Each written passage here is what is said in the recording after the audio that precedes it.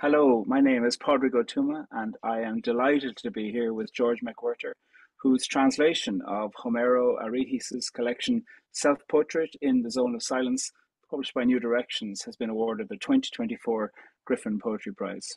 George, congratulations. Thank you very much. What an extraordinary achievement and commendation of your work in service of poetry and your work as a poet and translator.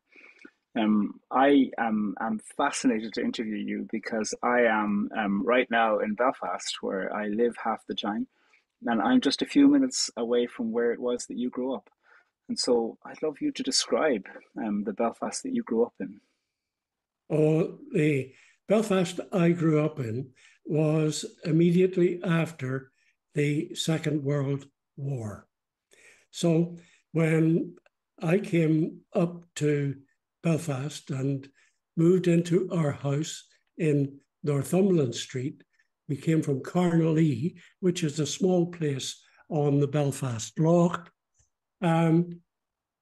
Everything smelt of smoke because Belfast, as you know, had been through the Blitz because of Harland and Wolff shipyard. And that's where most of my family worked, in Harland and Wolff's.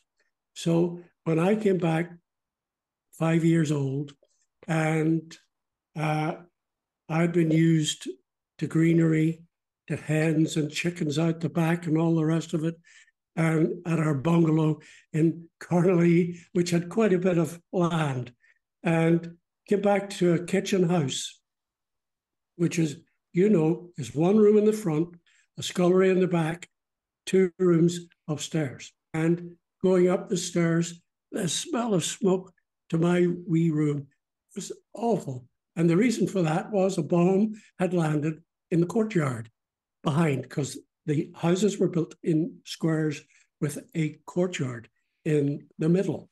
And a bomb had landed right in the middle. And what they had done was pile all the bricks from the backyard walls, which saved a lot of houses because they were heavy brick backyard walls. So they just piled them up into a heap. It never left. It was just a heap outside my back window. Thank God we went to Carnally frequently. Yeah. From Easter on, we practically lived there again. That's a metaphor. How many were in your family, George? God. Well, immediate family, there was my sister and my half-brother, Ernie Dewey. His father was killed in the First World War. And my father, he fought in the First World War as well. So, but my sister was my father's daughter. So, and so there were 3 of us. But my mother was a McConnell, and the McConnells were numerous. And as my wife found out, my grandfather McConnell was a mattress maker, which he made great use of. And there were 13 kids, 10 of them survived. I think there were 3 girls and the rest were boys. And they were all singers and dancers.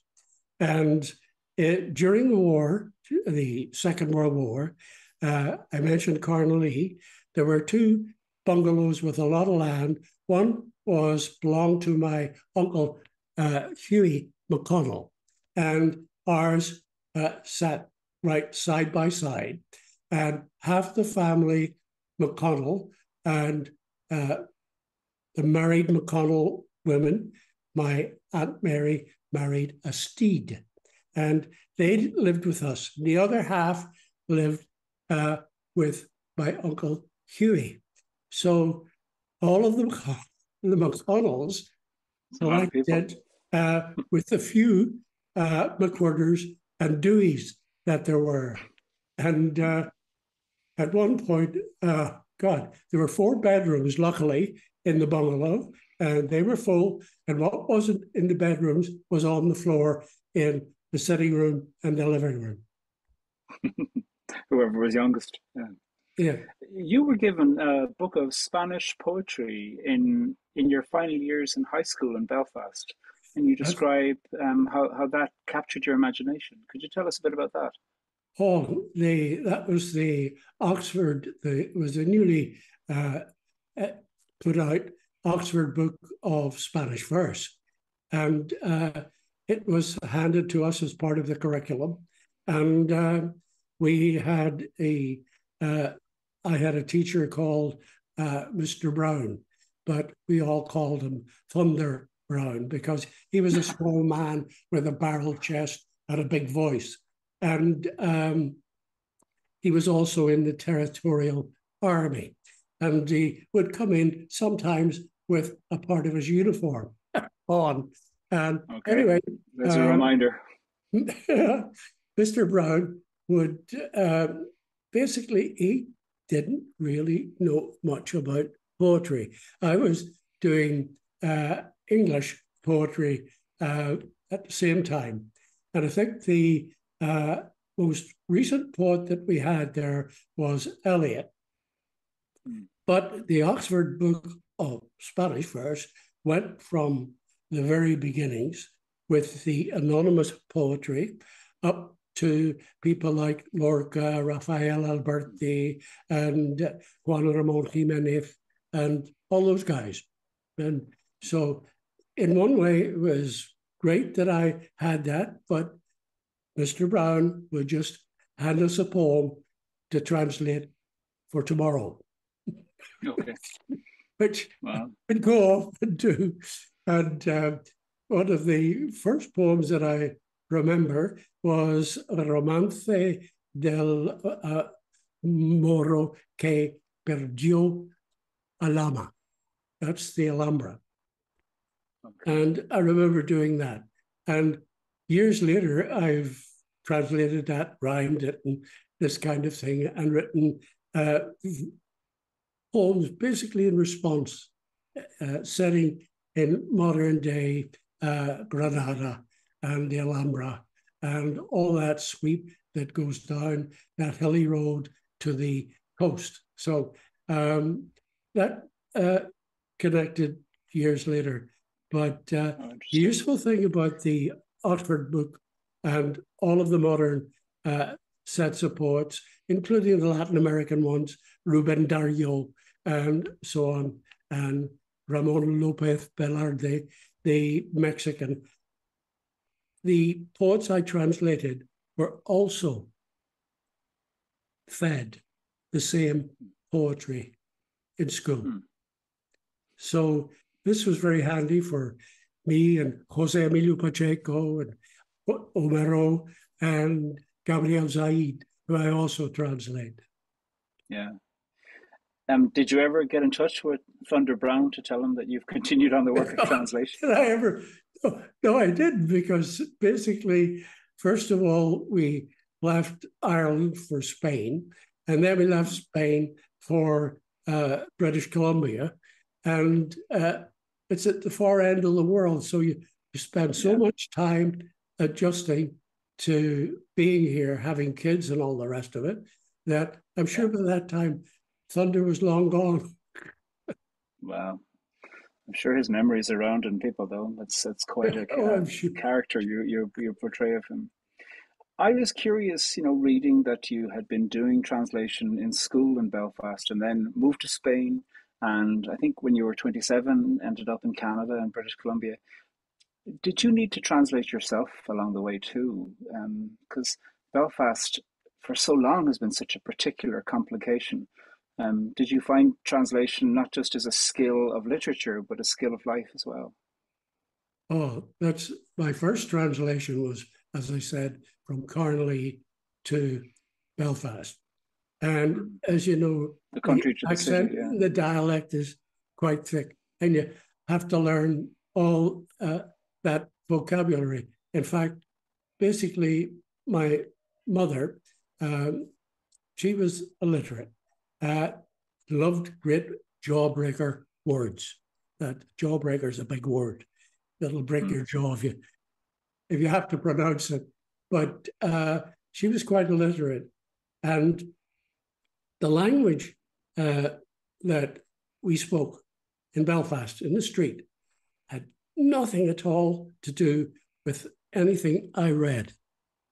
I mean, my spelling was awful, still is probably awful, because a certain thing in me goes back to root and with words, and they come up with the sounds that they had, not the sounds that I learned. And so that was my first translation. Then when I came over to Canada, and my wife has a very neutral, lovely telephone voice. She could work for the BBC, CBC, anybody like that. But my voice, no, it wasn't. And when I was teaching school in Port Alberni, which is on Vancouver Island, they would kind of look at me. And I would be using words like, you get me annoyed. And they really didn't know what words like annoyed, really, the way I pronounced it, meant. So they used the word hostile. I'm feeling hostile. And not that I'm annoyed, I'm feeling hostile. So I had to modify my accent slowly. It took years. Actually, it took years and years to modify my voice. My reading voice was always better than my speaking voice because it worked on impulse, right? As we always do. We respond immediately with our speaking voice. But my reading voice was always modulated. And which is kind of, so I had to get my speaking voice together with my reading voice. And by this time, as you notice, I've sort of got the two together. You do, yeah. Yeah, I can hear it coming together. It's, but living was, oh boy, such a different world that we came to in BC from, say, Belfast, even Bangor, where I taught school, or the Mournes, I taught school in Kilkeel. And they had they would tend to shout, look, like this. Oh, and they had a fierce accent. Our landlady used to shout at us when we went to deliver the rent. She lived in a cottage, and she would yell at us, oh, it's the mistress and the master. I mean, translation is about translating meaning, but it's also about translating feeling and experience as well. Did you find that moving from the country to the city and then learning Spanish and then moving to Spain and then moving to Canada, did you find that you had to develop the skill of kind of translating life experience, not just in language, but in communicating who you were as well? Absolutely. I had to learn to put in words what was going on. Basically, I try to capture in words things, and you can in words capture things live. And that's one, and to bring back to life. That's always been something I tried to do. I worked at doing and bringing things back to a second life in words. And so in Spain, I wrote a couple of poems, and about one particular poem that stemmed from an Andalusian laborer who was a member of the family in the first big apartment that we rented a room in. And he was down the hall in another room. And he was basically dying of consumption. And so one of the first poems I wrote in Spain was about him. And then he became a whole set of poems and a character in my first book when I came to British Columbia and went over to UBC and started writing seriously. And I wrote this book, basically a memory of what my experience, my life experience, and what I observed and lived with in Barcelona. It became Catalan Poems. Yeah. I can hear that what you're reaching for through the skill and the complexity of translation, and I'd like to talk to you a little bit about your approach to that, but that what you're reaching for is that the language sounds alive in the language into which it's being rendered. It has the cadence. Is it a cadence of everyday speech, or a cadence of music, or emotion, or truth? What makes the register seem alive? Oh, it's basically the sound is the substance as far as I'm concerned. The sound of the words is the same as the substance in the words. The words are the things, and they're also the actions. So the word for the action and the word are essentially the same to me. And the rhythm of action, the rhythm that living things have. This is something I share very much with Homero, and the poets I've translated, like José Emilio Pacheco. They are very much attached to the life around them, particularly Homero. And so when I'm translating Homero, I try to get the movement, the action, and in some cases with his poems, they're like scenarios. There is action, there is a character, Yeah, and they're doing dramatic. things. It's And like a small movie. And their movement has rhythm, right? In the way he basically transcribes it into words. So I try to capture and recreate that. Sometimes, I'll give you an example of a poem that, well, there's rhythm, but he also is very committed to the environment and many, many things. And he has a poem, it's a strange poem. It's called 𝙎𝙤𝙡𝙬𝙧𝙩𝙬𝙧 de Nebrija, Grammarian at War. And this was the person who created the first Spanish dictionary.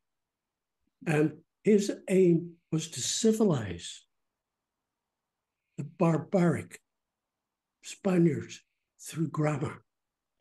And Homero, he kind of wants to do that through poetry. And now, in this poem about 𝙎𝙤𝙧 Antonio de Nebrija, there is a part where there's a declaration about what should appear first and foremost in a poem. And in fine, and I'll quote you what I said about this. One of his most resonant declarations, which could be regarded as Homero's own in this poem, is this. And there's a mini list of requisites. The barbarism of the sciences had to be battled with the weapon of grammar, which must be put with the verdure and vision in the window front next to verity and the verb. Took me a lot. He had 4 V's And first I couldn't get the 4 V's. And they said, "Could you not do the 4 V's?" So I did the 4 V's, which has a kind of rhythm to it. It's a declaration, but it's got rhythm. And so much music in it too. You met Homero Aridjis when you were translating him as one of 10 poets who was 10 Spanish writing poets who were in an anthology of poetry that was being released. That's right. And you struck up a connection that stayed. Oh, that very one there. It's this one here. It's called Where Words Like Monarchs Fly. And like you've had a collaboration of over 25 years now. Yeah, a long, long time. It started when I was going down to Mexico City, and I would go to Libreria Peru, an old place in behind a cathedral that had a great, warehouse of books, poetry books. And I would go and collect books and poets and tried, because there's so many, I mean, it was impossible. I started to whittle it down. And one of the helps that I suppose I already had been translating Jose Emilio Pacheco, and his selected poems had come out with New Directions.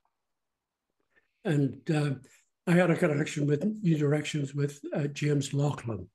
His family originally, which is Laughlin Steel, which is et cetera, but his family came from Warren Point. Okay. County Down. Halfway between Dublin and Belfast. Halfway between Dublin and Belfast. So we had a great connection. But I had done Jose Emilio's, and Jose Emilio said, "Oh, go and try other poets." And so that's exactly what I did. I started collecting all these poets. Now, Jose Emilio had worked with Homero and Ali Chumacero and Octavio Paz on a very important anthology called Poesía en Movimiento, which was the first really big anthology of bringing Mexican poetry up to date for the public. So anyway, there was Homero. So I thought, I got to go and see Homero. And that sort of was the first cue. And so I went and met up with him. You've collaborated with Homero Aridjis for so long now. Does it ever feel like co-writing rather than only translation? Not really, because how can I say? It's just like in one way I get cues from Homero, just like that. Those 4 V's. Can you not do the 4 V's? So how can I say? I get prompts. I get and I get, there are experiences that only Homero knows. They're part of his life. I haven't lived his life, so I have to be told that this is what I'm writing about, or this. No, that it's not that thing. It's this thing. In one case, there is a poem called 𝙎𝙚𝙡𝙚𝙧𝙩𝙧, which is a snail shell, but it's also an observatory at Chichen Itza. And the whole, I mentioned scenario, the whole scenario takes place there with a priest. There is an observer who comes in, and I presume that's Homero, but he watches this old priest go through with his 𝙎𝙚𝙡𝙚𝙣𝙧𝙩 through this inside of this observatory, El Caracol, and then he's outside, and then he's going up, he's clambering up a grassy slope and heading off into another world from his old world. But basically, I need to be told quite simply, no, it's not a snail shell, it's a 𝙎𝙤𝙧𝙩𝙬𝙧. Oh, God, yes. So you've got your kind of simple-minded first impulse, got a call, oh, snail shell. Oh, if you do your dictionary bounce from one language to the other, in the dictionary bounce, you immediately see, you're saying, how could all that be happening inside a snail shell? And then you're even in what she's just said there, though, when you talk about the observer coming into this the observer observing the priest in this observatory, you say you presume that might be Homero. There's a way within which the poems that have won the Griffin Prize, that your translation of Homero Aridjis' poetry, you have to sit with a lot of wonder and mystery. Of course, you can ask certain particulars, but there's also a level of something like wonder, something like guesswork, something like mystery between you and the source of the poem. What does that do to your writing? Does it guide it? Does it expand it, or something else? Basically, it how can I say, moves me the mystery is that it moves me to where the poem is taking place, or to seeing and hearing the person whose voice that Homero assumes. One of the it's because I come from Belfast, that one of the poems that I really like is the epitaph for 𝙕𝙤𝙣𝙚. It was a table dancer, and it's in her voice. It's her talking, and so just as Homero assumes her voice, then I get assumed into that voice too, and I try my best to make it as blunt as she is, as Homero has made it, as she made it. So, yeah, I mean, it sounds like both of you, therefore, are being faithful to a poetic muse that's visiting first through Homero's poem and then to you through the poem, but possibly neither of you are in full control. You're each giving some kind of attention to the source of the art, which is bigger than any one particular artist. Well, things take you over, catch your attention, and they grab you. You can't, and then you can't get away from it. And then you have you're plagued by these things. You're pursued by these things, oddities, little this, little that, and you have to sort of get it down, get it out to see why did that get a hold of me. I know. Yeah, those are very strong words you just used, though, George. Plagued and pursued by these things. Those are very, very active verbs. How interesting! It doesn't sound gentle. It sounds like there's something that gets inside you. It's a constant festering, as you might say. This gets better and better. Festering, plagued, and pursued. Are you and Homero friends now? And I suppose I have a supplementary question before you answer that one, which is, does it make it easier or more complex to translate a friend? I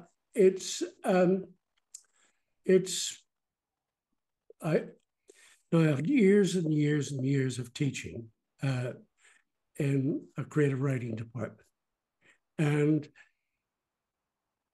I never really dealt with the person who had written the poem. I wasn't addressing them. I only addressed the page.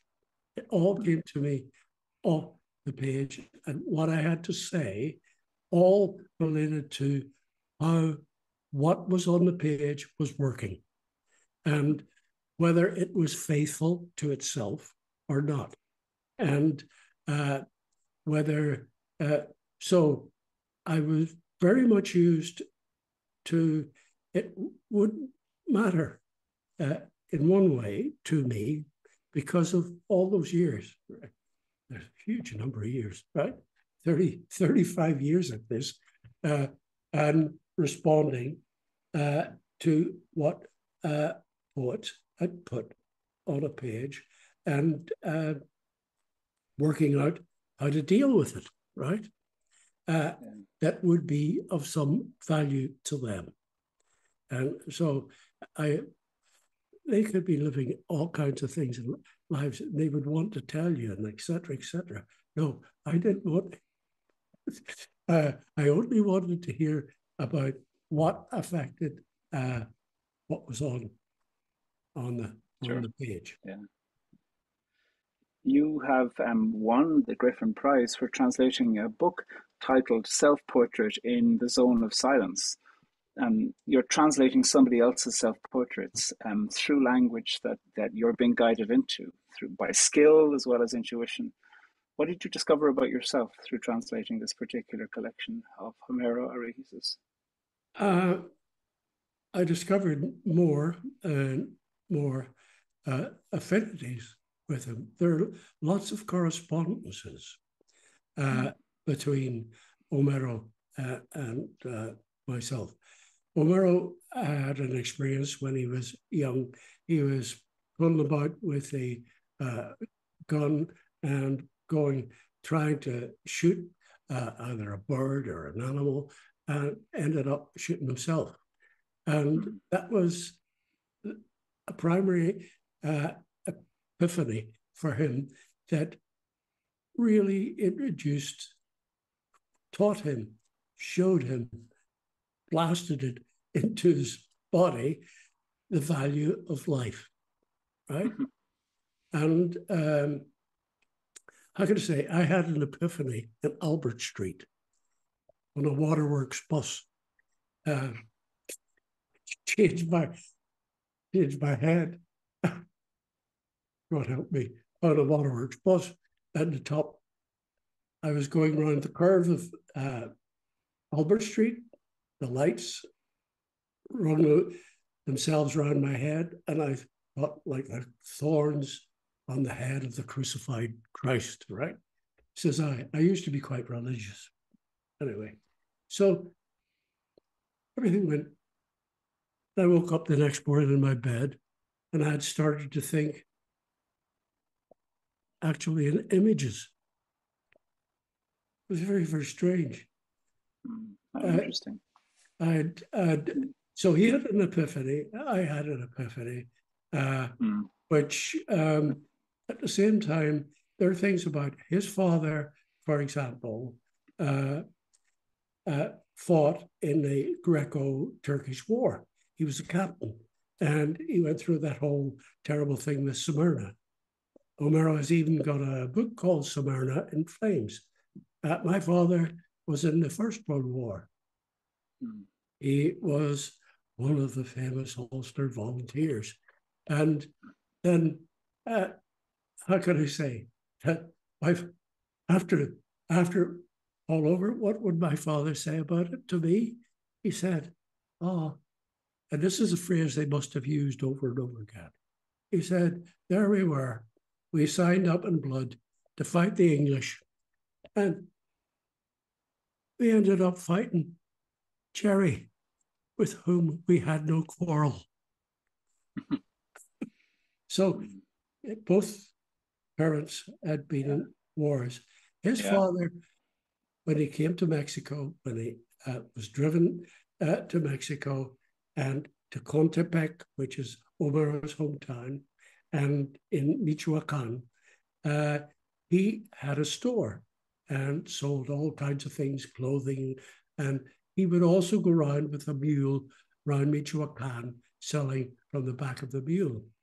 Now, strangely enough, my parents had a fruit and vegetable store on Northumberland Street in what later became Hetty Garvin's Pub, straight across the street from where our little kitchen house was. And my father was sent by my mother, because she was the driver. She sent him down with, at first it was a donkey and a cart, and then it became a horse later called Tommy. But anyway, my father, in order to get sort of some distance from my mother, he would go down the falls. And that would drive her crazy, selling fruit vegetables down the falls. And my father's very gregarious. And he, of course, people would know him, meet him, talk to him. He would go in, and my mother would say, there he was, down the falls, letting his fags off of the handles under the Sacred Heart.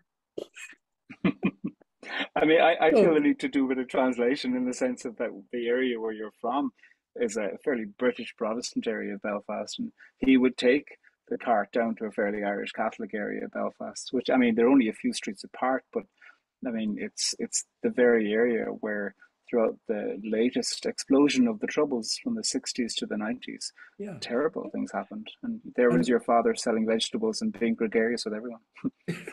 Anyway, Homero's father would go into the hills, and that was dangerous enough. So, and he writes about that store. He writes about basically everything. And the great thing about Homero is he writes about life in Mexico. It's not, some poets could be, what they write about could be on the moon. And in Homero's case, it's definitely Mexico. And I'm basically the same. Second book I wrote was about the Belfast shipyard, about a set of ships that they were building for the P&O line. They called them the Reinas, Las Reinas, the Reina del Mar, Reina del Pacifico. And I wrote a whole book about the shipyard.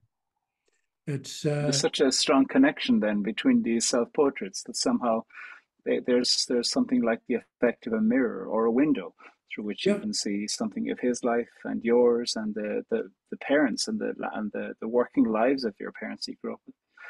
You've said, George, that silence is the controlling element of sound.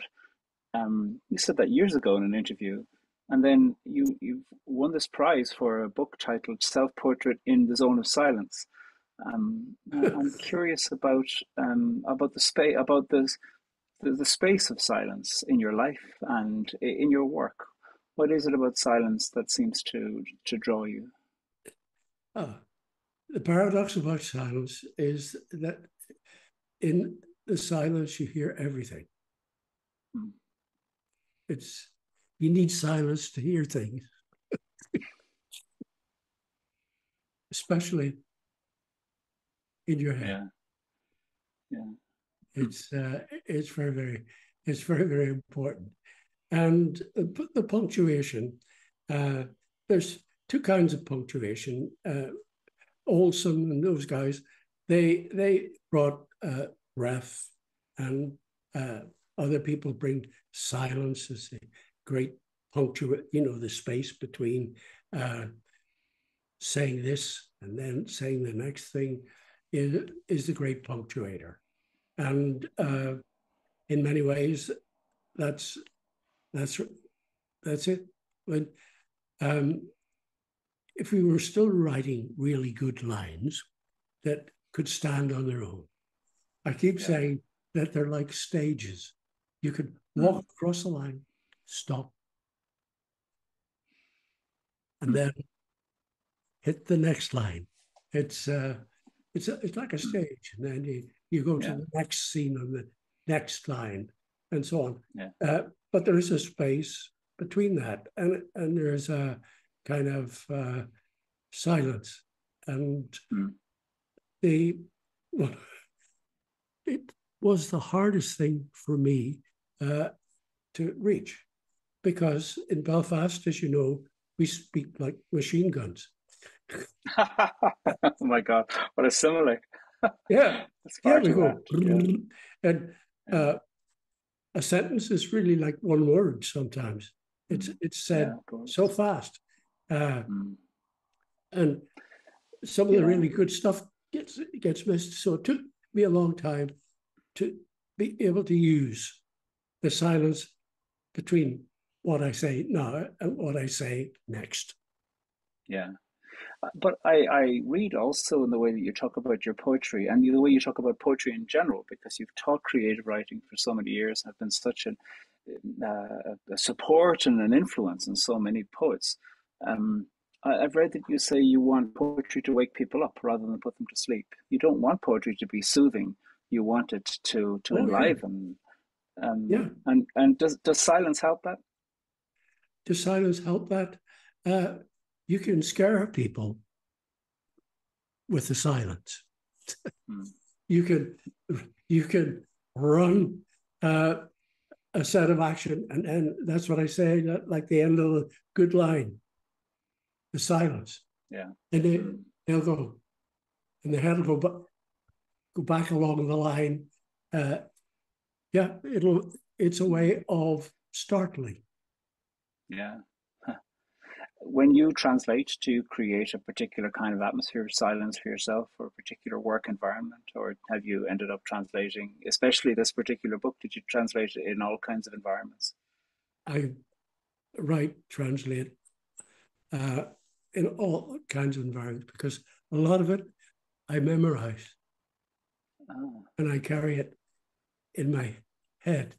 Now, that started when I first came to Vancouver from Vancouver Island and was at UBC.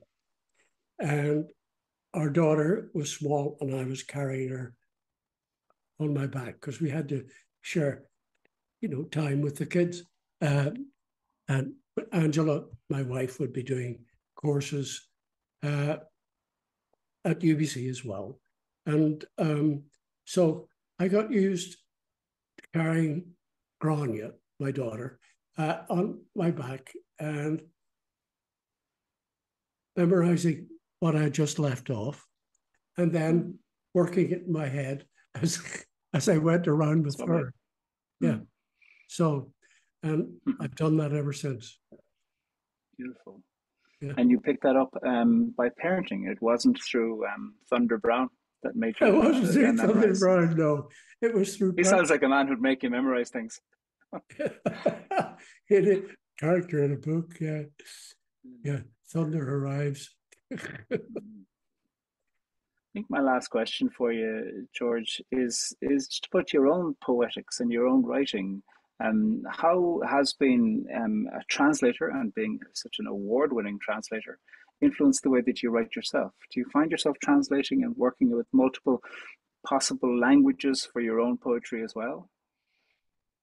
No, basically, in my own poetry, I stick pretty well to the, how can I say, the English that I've, how can I say, managed to get some control of. It's very humbly said. But less so about the formal language. As you're thinking about the words, you think about the possibilities of plural words, do you find yourself thinking as a translator as well as a poet? Or does the translator energy come in a very different way? Or maybe that's put to the side when you're writing your own work?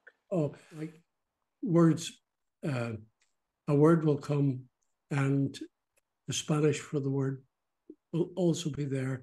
And for no reason, a Spanish word will come into my head. Or it'll be something I'm looking at and a Spanish word for it will spring up.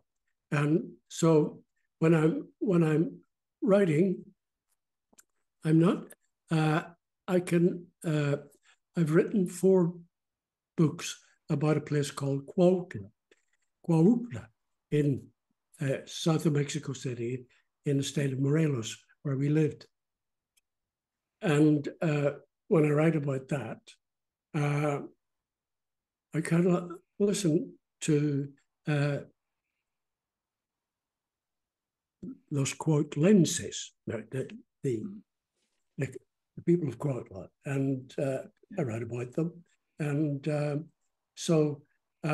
yeah, a lot of Spanish that they've said, sus dichos y disparachos, their sayings, come through my head. And so, and in some way, it'll influence the kinds of sayings that I grew up with, because a lot of them are very similar. So I love stringing a variation on a saying through. So I do that. From Belfast to Mexico City. Belfast to Cuautla, from Carnally to Cuautla. There you are. So you've got the alliteration continuing.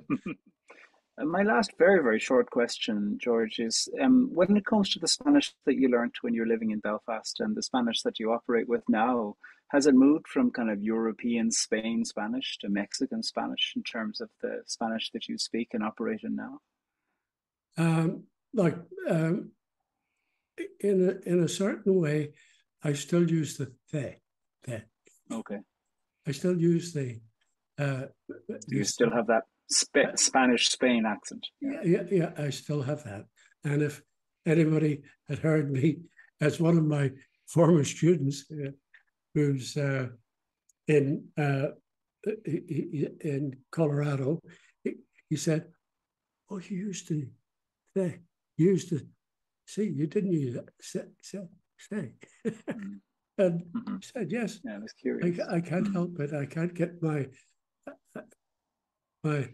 although when in Barcelona it was say. No, okay. Say. Yeah, and there are so many Spanishes. Yeah. Oh yeah. There's and so many Englishes also, like we started off discussing. But you're attentive to the music of all that too when it comes to considering what that might render itself into English. Oh, I think sometimes I'm driven by a lambeg drum. Oh, wow! It's wow. And it's just like, and I think when Louis MacNeice wrote that form of his, it's no to the this and it's no to the that, it was full of that bagpipe music. Yeah. It wasn't actually. Yeah. It wasn't as much that bagpipe music as the bloody lambeg drum. Yeah. I mean, lambeg drum has sometimes been called a war drum. And bagpipes used to be called war pipes as well. So again, I can hear, I mean, back to that bomb that was in the back of the house in Belfast when you moved there when you were 5, and also what it is that pursues and plagues you when you translate, that there's power and driving force that drives you into silence to listen to the work. Yeah.